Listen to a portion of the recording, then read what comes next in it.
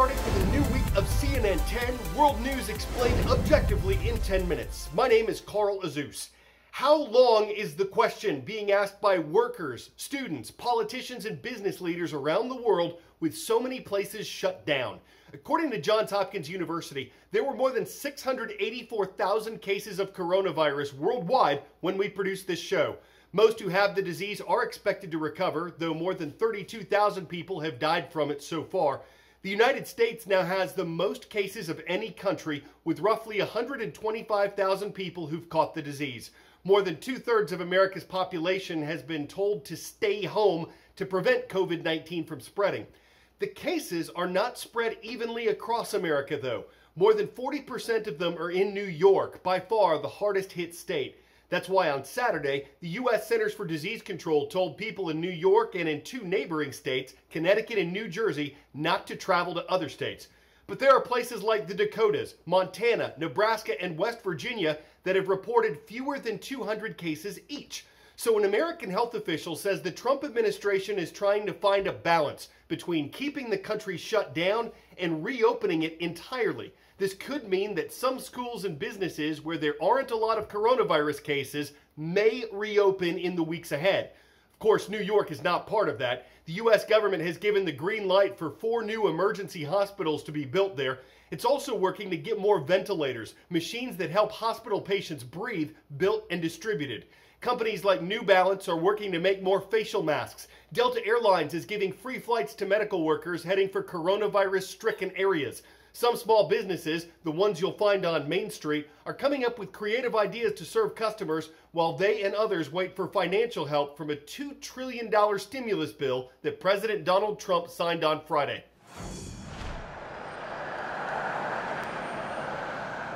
Behind the forced closure of each door on one short block of stores is a story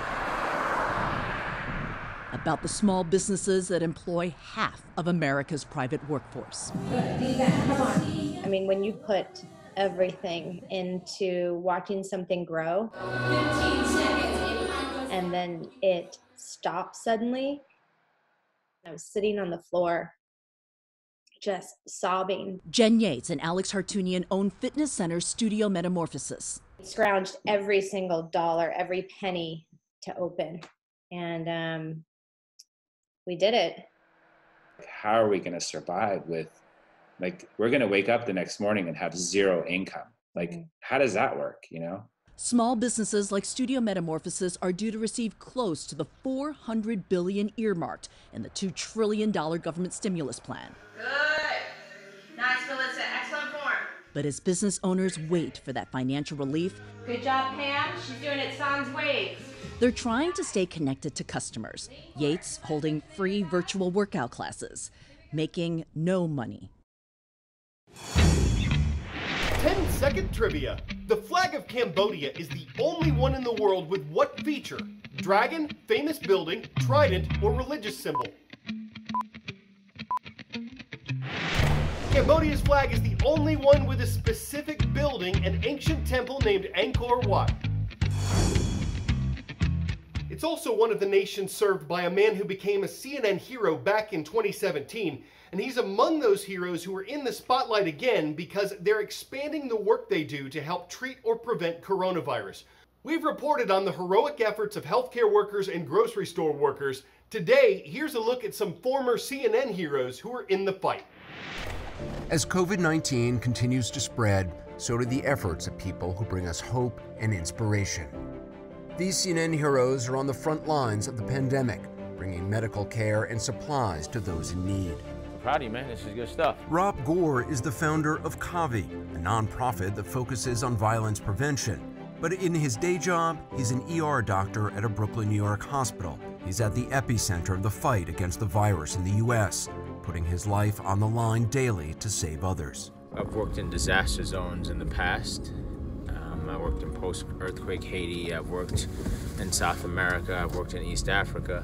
And this feels like it's a culmination of all of them. Not in the sense that you see widespread tragedy, but the issues regarding resources and access to care, issues regarding just fear. I have never been a part of a pandemic. I noticed a series of tents in front of the different hospitals, and in any kind of disaster situation, you have to think about where patients are going to go. So you think about overflow, but also you want to ensure that those infections don't get spread within a hospital setting. Right now, I am not staying at home. My wife is at home. I do recognize that I'm around sick people a lot, but I don't want to bring anything home. So we're actually staying at an Airbnb not too far from where I live. If you aren't a healthcare professional or work at a place that's essential for survivability of people in your city, in your town, stay home. Use these times while we're self-quarantining to reflect and find out what it is what's important to you. Jim Withers brings medical care to people experiencing homelessness in Pittsburgh. Safety net, anybody home? More than 500,000 Americans are living on the streets and have nowhere safe to shelter during this crisis. So there's the guy up at Bates that was coughing. Dr. Withers and his team have quickly mobilized, leading the city's efforts to try to make sure this vulnerable community is being served. We're very concerned about the people that we have out here on the streets, that they may be at higher risk in some ways for the COVID infection that's coming. So we've made a concerted effort right now to develop new policies and procedures to be able to screen people for the COVID virus. So we're still figuring this out as we go. We do have testing kits. We're also giving out soap and jugs of water. We also have a tent and a sleeping bag should we need to put someone in isolation so they can hopefully at least not transmit it to other people. I think it's really important in these times to remember that we're all in this together. These are our brothers and sisters out here. Hopefully the lessons that we learned here of being together and taking care of each other will last far beyond this COVID epidemic. Hand washing has now become a critical prevention tool. Oh, very good, yes. But Samir Lakhani has known for years how life-saving this simple task can be. He's dedicated his life to providing recycled hotel soap to rural communities across the world.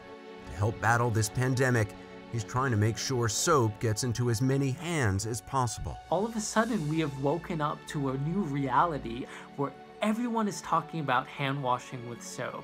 In some parts of the world, only 1% of households have access to soap for hand washing. In the last 2.5 months, we have provided over 375,000 bars of soap to people in affected countries, and also we are on track, should this virus still persist, to reach 2.5 million people by the end of this year. All of a sudden, I feel a certain sense of closeness to the people in my community, but also to people around the world. It is as if the color of our skin and our boundaries have just dissipated and dissolved in front of our eyes. The disappearing of boundaries, inspiring acts of selflessness and unwavering courage from everyday heroes, reminding us all that we're not in this alone.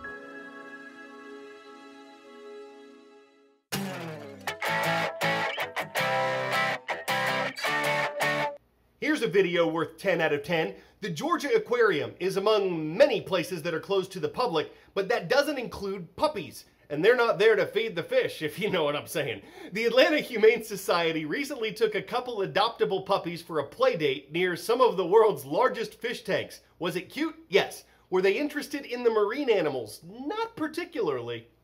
Though they're still just puppies. But maybe later on downstream they'll get interested in dogfish, Doberman Perchers, Shark Pays, Amberjack Russells, Bass Hounds, Poor Beagles, or Bulldog Sharks. I'm Carl Azus, Ranburne High School in Ranburne, Alabama. Thank you for requesting a mention on our official YouTube channel. We are posting all kinds of explainers on all kinds of topics there, so please be sure to subscribe to youtube.com/CNN10.